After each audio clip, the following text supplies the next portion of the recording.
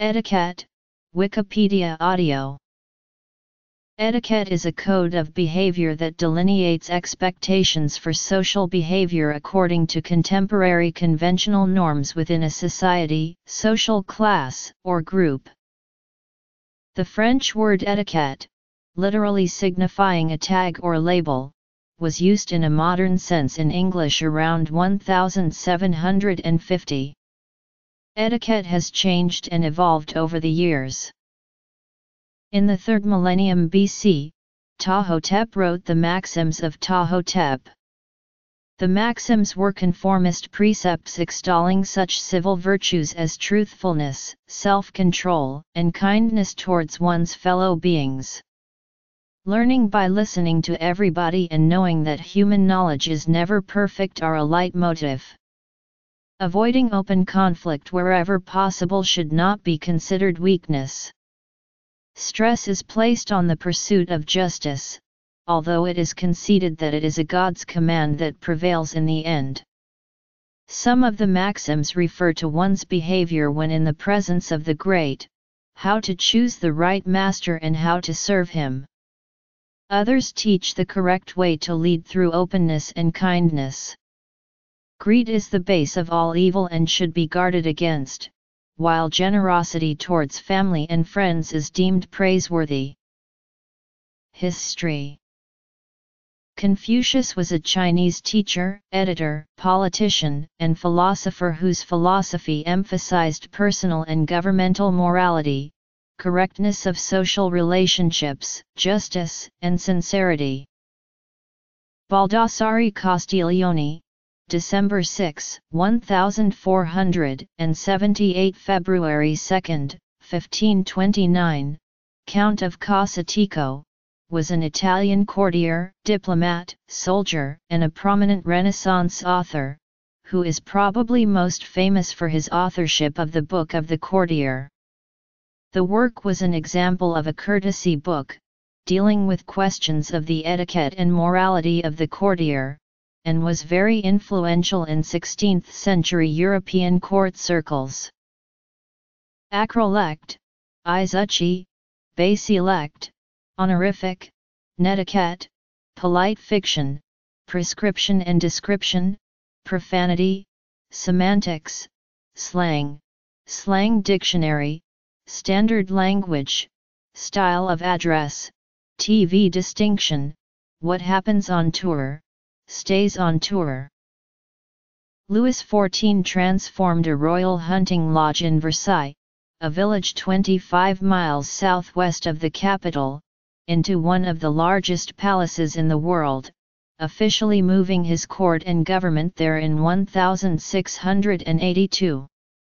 It was against this awe-inspiring backdrop that Louis tamed the nobility and impressed foreign dignitaries, using entertainment, ceremony, and a highly codified system of etiquette to assert his supremacy.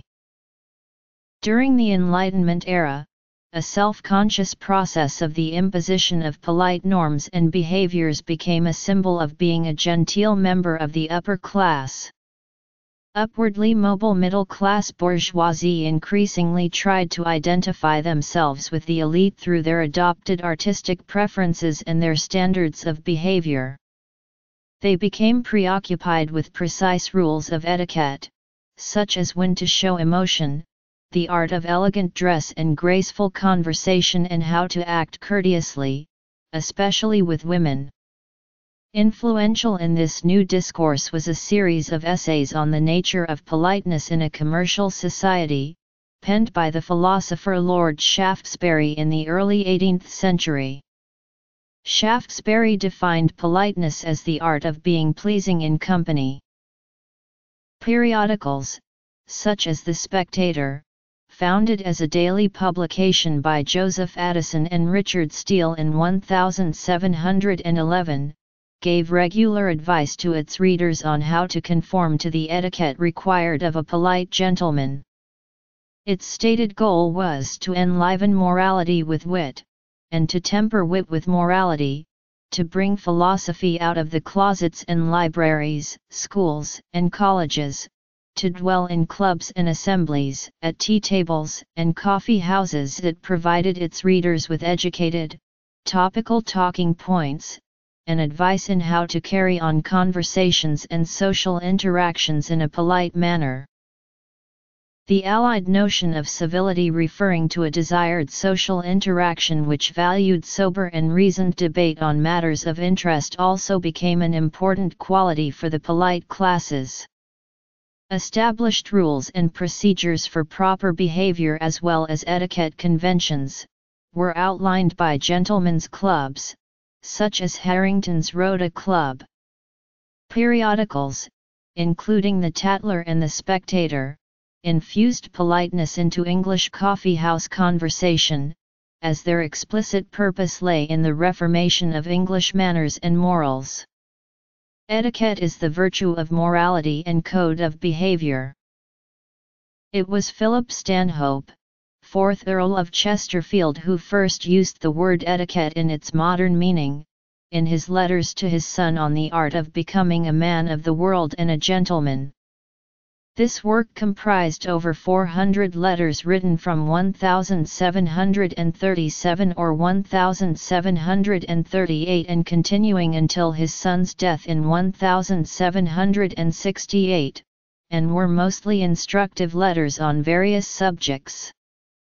The letters were first published by his son's widow Eugenia Stanhope in 1774. Chesterfield endeavored to decouple the issue of manners from conventional morality, arguing that mastery of etiquette was an important weapon for social advancement. The letters were full of elegant wisdom and perceptive observation and deduction. Chesterfield epitomized the restraint of polite 18th-century society, writing, for instance, in 1748. Éléonore de Poitiers, early documenter of French etiquette, code of conduct, church etiquette, cinema etiquette, civics, concert etiquette, debrets, diplomacy, driving etiquette, faux pas. Faux pas derived from Chinese pronunciation, intercultural competence, levee, the English version of Louis XIV's morning rising etiquette at Versailles, military courtesy, order of precedence, protocol, respect, rules of civility and decent behavior in company and conversation by George Washington, social graces, social norms, table manners, work etiquette, zigzag method. I would heartily wish that you may often be seen to smile, but never heard to laugh while you live. Frequent and loud laughter is the characteristic of folly and ill manners. It is the manner in which the mob express their silly joy at silly things, and they call it being merry. In my mind there is nothing so illiberal, and so ill-bred, as audible laughter. I am neither of a melancholy nor a cynical disposition, and am as willing and as apt to be pleased as anybody, but I am sure that since I have had the full use of my reason nobody has ever heard me laugh. By the Victorian era, etiquette had developed into an exceptionally complicated system of rules, governing everything from the proper method for writing letters and using cutlery to the minutely regulated interactions between different classes and gender. Africa, Asia, Australia and New Zealand, Europe, Japan, Latin America, Middle East, North America, Islamic etiquette. Politeness. Manners are described as good or bad to indicate whether or not a behavior is socially acceptable. Every culture adheres to a different set of manners, although a lot of manners are cross-culturally common. Manners are a subset of social norms which are informally enforced through self-regulation and social policing and publicly performed. They enable human ultra-sociality by imposing self-restraint and compromise on regular, everyday actions. In his book The Civilizing Process, Norbert Elias argued that manners arose as a product of group living and persist as a way of maintaining social order. He theorized that manners proliferated during the Renaissance in response to the development of the absolute state, the progression from small group living to the centralization of power by the state. Elias believed that the rituals associated with manners in the court society of England during this period were closely bound with social status. To him, manners demonstrate an individual's position within a social network and act as a means by which the individual can negotiate that position. Peterson and Lupton argue that manners helped reduce the boundaries between the public sphere and the private sphere and gave rise to a highly reflective self, a self who monitors his or her behavior with due regard for others with whom he or she interacts socially. They explain that the public behavior of individuals came to signify their social standing, a means of presenting the self and of evaluating others, and thus the control of the outward self was vital. From this perspective, manners are seen not just as a means of displaying one's social status, but also as a means of maintaining social boundaries relative to class and identity. Pierre Bourdieu's notion of habitus can also contribute to the understanding of manners. The habitus, he explains, is a set of dispositions that are neither self-determined, nor predetermined, by external environmental factors. They tend to operate at a subconscious level and are inculcated through experience and explicit teaching and produced and reproduced by social interactions. Manners, in this view, are likely to be a central part of the dispositions which guide an individual's ability to make socially compliant behavioral decisions. Anthropologists concern themselves primarily with detailing cultural variances and differences in ways of seeing. Theorists such as Mary Douglas have claimed that each culture's unique set of manners, behaviors, and rituals enable the local cosmology to remain ordered and free from those things that may pollute or defile it. In particular, she suggests that ideas of pollution and disgust are attached to the margins of socially acceptable behavior to curtail such actions and maintain the assumptions by which experience is controlled. Evolutionary biology looks at the origin of behavior and the motivation behind it. Charles Darwin analyzed the remarkable universality of facial responses to disgust, shame, and other complex emotions. Having identified the same behavior in young infants and blind individuals, he concluded that these responses are not learned but innate.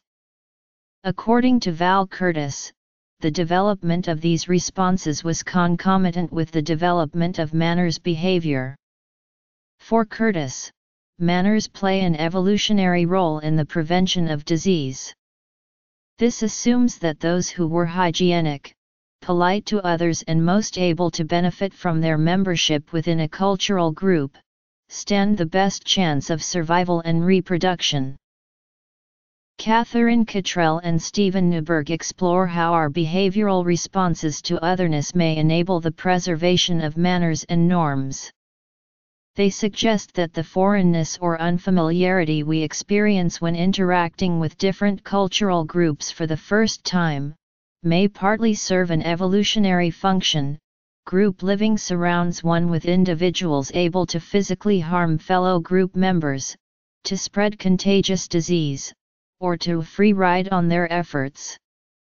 A commitment to sociality thus carries a risk. If threats such as these are left unchecked, the costs of sociality will quickly exceed its benefits. Thus, to maximize the returns on group living, individual group members should be attuned to others' features or behaviors. Manners. Sociology perspectives. Thus, people who possess similar traits, common to the group, are to be trusted, whereas those who do not are to be considered as others and treated with suspicion or even exclusion. Curtis argues that selective pressure born out of a shift towards communal living would have resulted in individuals being shunned from the group for hygiene lapses or uncooperative behavior. This would have led to people avoiding actions that might result in embarrassment or others being disgusted. Joseph Henrich and Robert Boyd developed a model to demonstrate this process at work. They explain natural selection has favored the acquisition of genetically transmitted learning mechanisms that increase an individual's chance of acquiring locally adaptive behavior. They hypothesize that humans possess a reliably developing neural encoding that compels them both to punish individuals who violate group norms and punish individuals who do not punish norm violators. From this approach, manners are a means of mitigating undesirable behavior and fostering the benefits of in-group cooperation. Anthropology perspectives. Evolutionary biology perspectives. Types. Books. Western Office and Business. Curtis also specifically outlines 3 manner categories: hygiene, courtesy, and cultural norms, each of which help to account for the multifaceted role manners play in society. These categories are based on the outcome rather than the motivation of manners behavior, and individual manner behaviors may fit into 2 or more categories. Hygiene manners are any manners which affect disease transmission. They are likely to be taught at an early age, primarily through parental discipline, positive behavioral enforcement of continence with bodily fluids, and the avoidance or removal of items that pose a disease risk for children. It is expected that, by adulthood, hygiene manners are so entrenched in one's behavior that they become second nature. Violations are likely to elicit disgust responses. Courtesy manners demonstrate one's ability to put the interests of others before oneself, to display self-control and good intent for the purposes of being trusted in social interactions. Courtesy manners help to maximize the benefits of group living by regulating social interaction. Disease avoidance behavior can sometimes be compromised in the performance of courtesy manners. They may be taught in the same way as hygiene manners but are likely to also be learned through direct, indirect, or imagined social interactions. The learning of courtesy manners may take place at an older age than hygiene manners, because individuals must have at least some means of communication and some awareness of self and social positioning. The violation of courtesy manners most commonly results in social disapproval from peers. Cultural differences. Cultural norm manners typically demonstrate one's identity within a specific socio-cultural group. Adherence to cultural norm manners allows for the demarcation of socio-cultural identities and the creation of boundaries which inform who is to be trusted or who is to be deemed as other. Cultural norm manners are learned through the enculturation and routinization of the familiar and through exposure to otherness or those who are identified as foreign or different. Transgressions and non-adherence to cultural norm manners commonly result in alienation. Cultural norms, by their very nature, have a high level of between-group variability but are likely to be common to all those who identify with a given group identity. Rules of etiquette encompass most aspects of social interaction in any society, though the term itself is not commonly used. A rule of etiquette may reflect an underlying ethical code, or it may reflect a person's fashion or status. Rules of etiquette are usually unwritten, but aspects of etiquette have been codified from time to time. Baldassare Castiglione was an Italian courtier, diplomat, soldier, and a prominent Renaissance author, who is probably most famous for his authorship of the Book of the Courtier. The work was an example of a courtesy book, dealing with questions of the etiquette and morality of the courtier, and was very influential in 16th-century European court circles.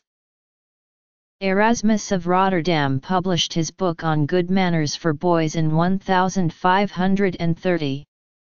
Amid his advice for young children on fidgeting, yawning, bickering and scratching, he highlights that a core tenet of manners is the ability to readily ignore the faults of others but avoid falling short yourself. In centuries since then, many authors have tried to collate manners or etiquette guidebooks. One of the most famous of these was Emily Post, who began to document etiquette in 1922.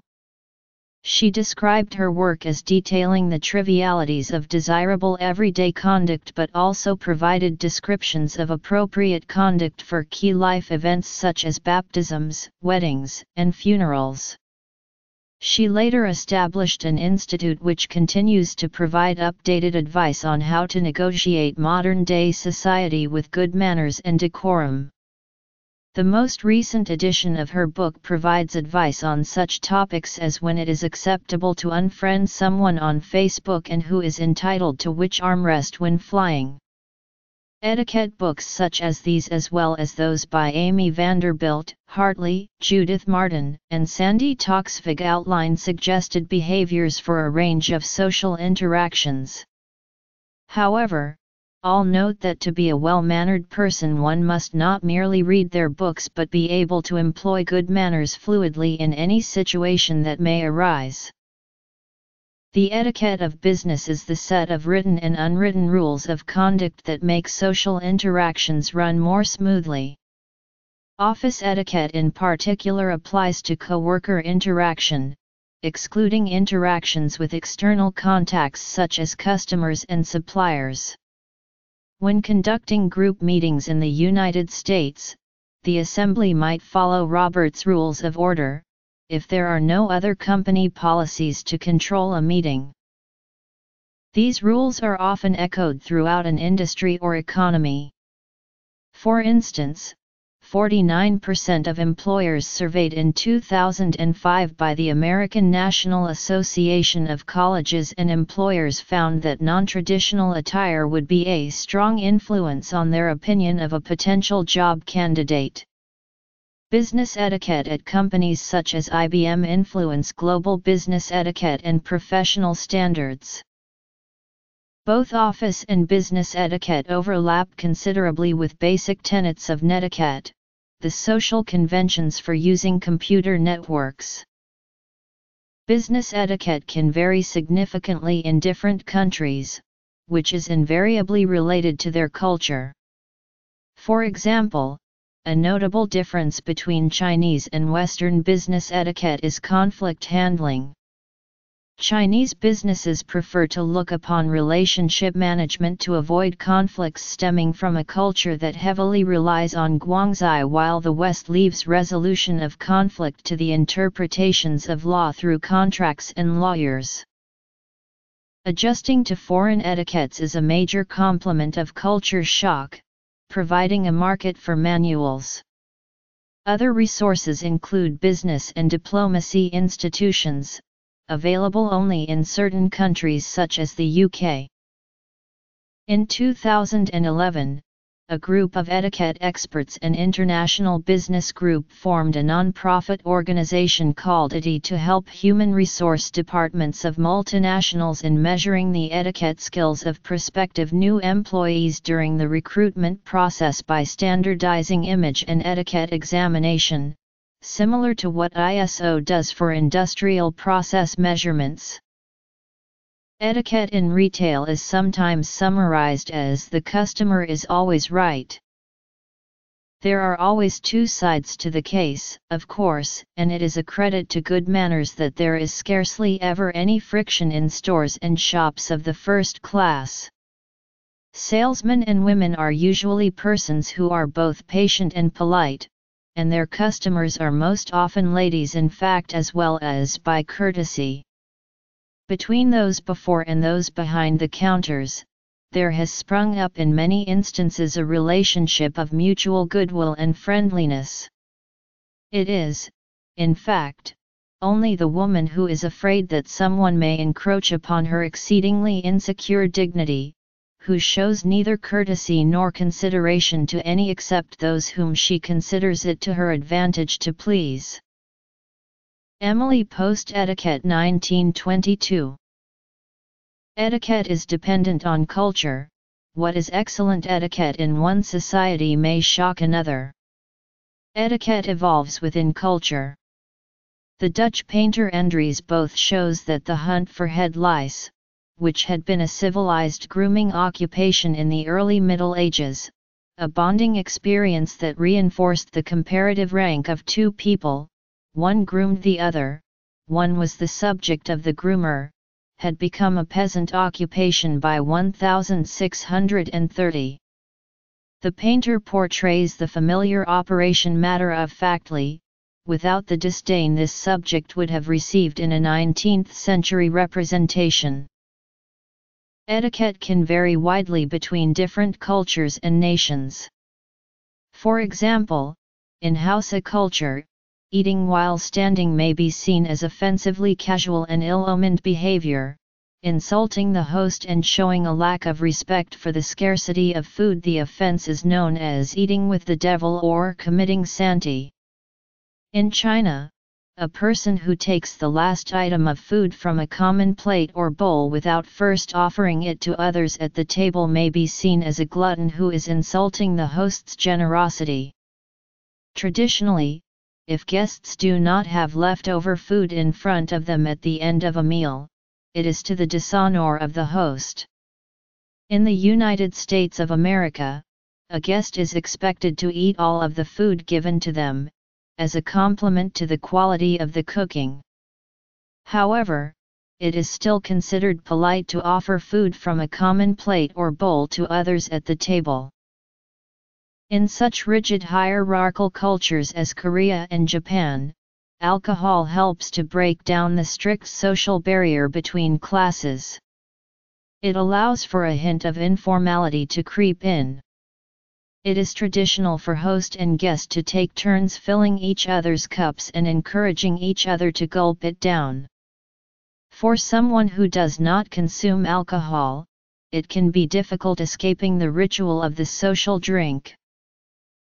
Etiquette is a topic that has occupied writers and thinkers in all sophisticated societies for millennia, beginning with a behavior code by Ptahhotep, a vizier in ancient Egypt's Old Kingdom during the reign of the 5th dynasty King Djedker-Ic. All known literate civilizations, including ancient Greece and Rome, developed rules for proper social conduct. Confucius included rules for eating and speaking along with his more philosophical sayings. Early modern conceptions of what behavior identifies a gentleman were codified in the 16th century, in a book by Baldassare Castiglione, Il Cortegiano. Its codification of expectations at the court of Urbino remained in force in its essentials until World War I. Louis XIV established an elaborate and rigid court ceremony, but distinguished himself from the high bourgeoisie by continuing to eat, stylishly and fastidiously, with his fingers. An important book about etiquette is Il Galadio by Giovanni della Casa. In fact, in Italian, etiquette is generally called Galadio. In the American colonies, Benjamin Franklin and George Washington wrote codes of conduct for young gentlemen. The immense popularity of advice columns and books by Letitia Baldridge and Miss Manners shows the currency of this topic. Even more recently, the rise of the Internet has necessitated the adaptation of existing rules of conduct to create netiquette, which governs the drafting of email, rules for participating in an online forum, and so on. In Germany, many books dealing with etiquette, especially dining, dressing etc., are called the Nig, named after Adolf Freiherr Nig, who wrote the book Über den Umgang mit Menschen in the late 18th century. However, This book is about good manners and also about the social state of its time, but not about etiquette. Etiquette may be wielded as a social weapon. The outward adoption of the superficial mannerisms of an in-group, in the interests of social advancement rather than a concern for others, is considered by many a form of snobbery, lacking in virtue. Etiquette and language. Etiquette and society. Worldwide etiquette.